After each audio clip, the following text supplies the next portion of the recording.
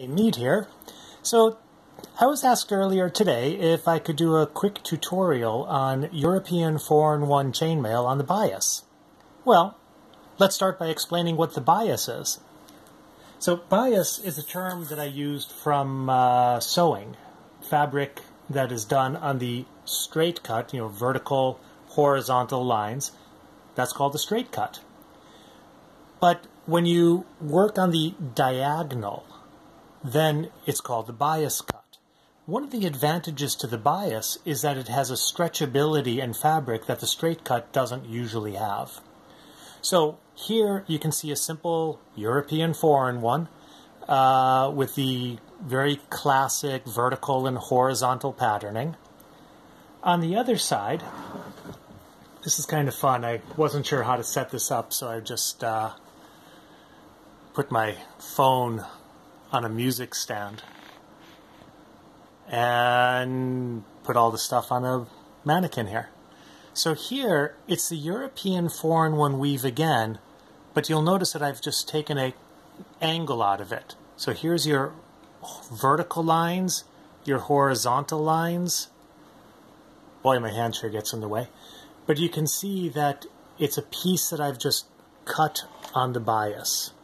So it hangs a little differently than your traditional European 4-in-1. This is what it would look like as a bracelet. So the question then is really, how do you make it? Well, it's actually really simple. So let me move this aside. I started with just a very basic 4-in-1 unit. Okay, so we can see that I'm going to be working kind of weirdly here. Hopefully this will work. If not, I guess I'll have to film this again. So, here's your standard European 4-in-1 unit. And I'm going to just continue on to the side.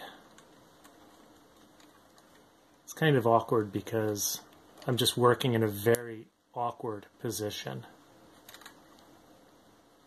Let me move this here so that you can see it a little more clearly. So you'll see I'm basically just doing a European 4-in-1 unit with another piece to the edge here. And what I'm going to do is just continue working up in steps.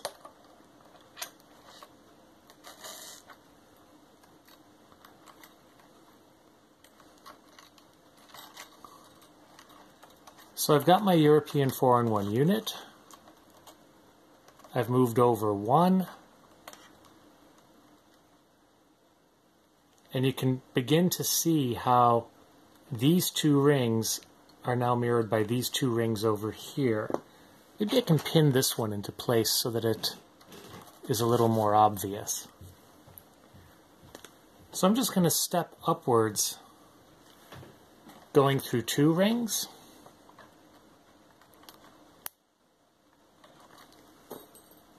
And then through one.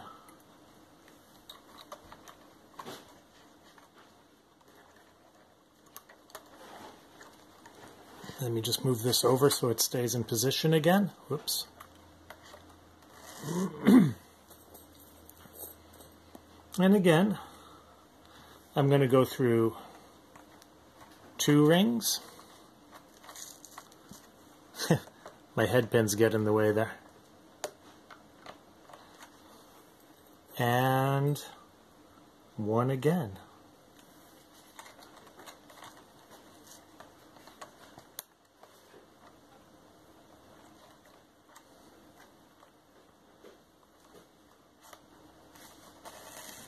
So you can see your European patterning with your vertical lines and your horizontal lines. Now you'll notice that at my start, it's kind of missing. So let me just add this one here.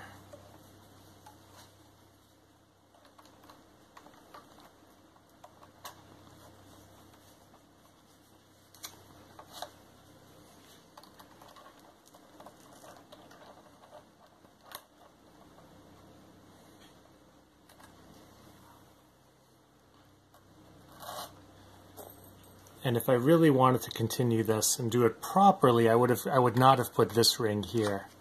But that's all right, because I actually have to make this 3 rows wide, not just 2.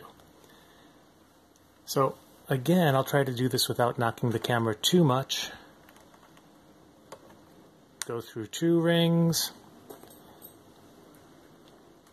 Go through 1.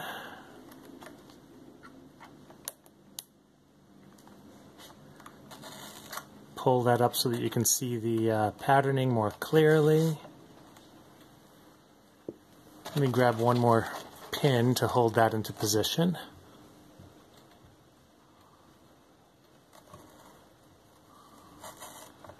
Okay, so now, since I really need this piece 3 rows wide, not just 2, what I'm going to do is add in the extra 1 ring here. So now it's 3 rows wide, or 3 rows, whatever that direction is. And all I'm going to do is continue stepping up in the same pattern. Go through these 2.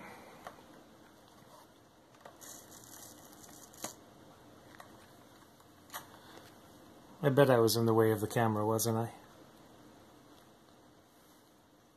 So I've got 3 rings in my first row, 3 rings in my second row. I need 3 rings in my third row, so I'm going to add it at the top there.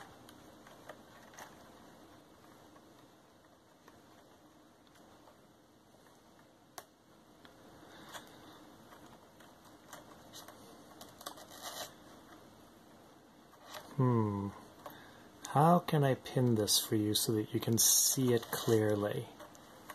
I don't know.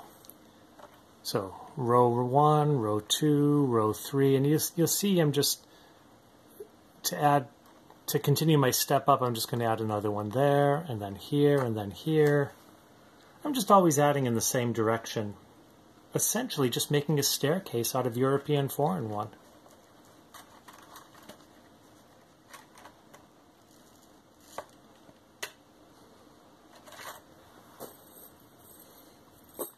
Oh, I've got a pile of finished chainmail in this container. That's weird.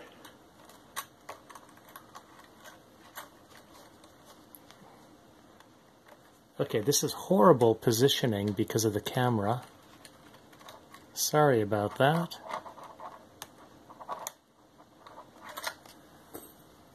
One more ring, well actually 2.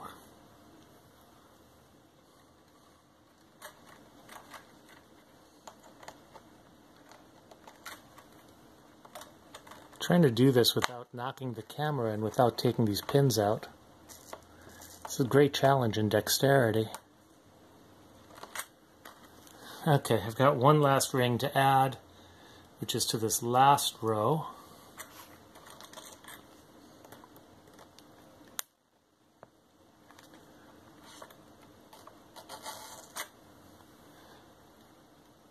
So now you see how it's essentially a staircase of 4-in-1 going upwards.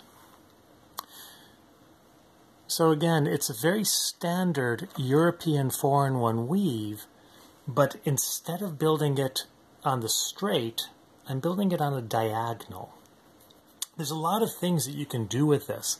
Essentially, it's the way that you make armpits in chainmail for shirts. I use it for a lot of shaping of different pieces. It's great for making bra cups. It's a great joining piece. And it has the added advantage of having a little bit more stretchability. And my cat says hi. He agrees with everything I say. So the bias cut, it goes on the diagonal. The straight cut goes on the straight. Fairly standard. Vertical, horizontal rows. In the bias weave, it's essentially the same pattern. It's just I'm taking a section out of it to make it in this direction. It gives me a parallelogram There we go. It gives me a parallelogram instead of a rectangle. So I hope that was useful. I hope the filming of this wasn't too horrible. Well, if you have any questions, let me know. In the meantime, thank you very much. Taking my gloves off so I can post this on YouTube. Cheers.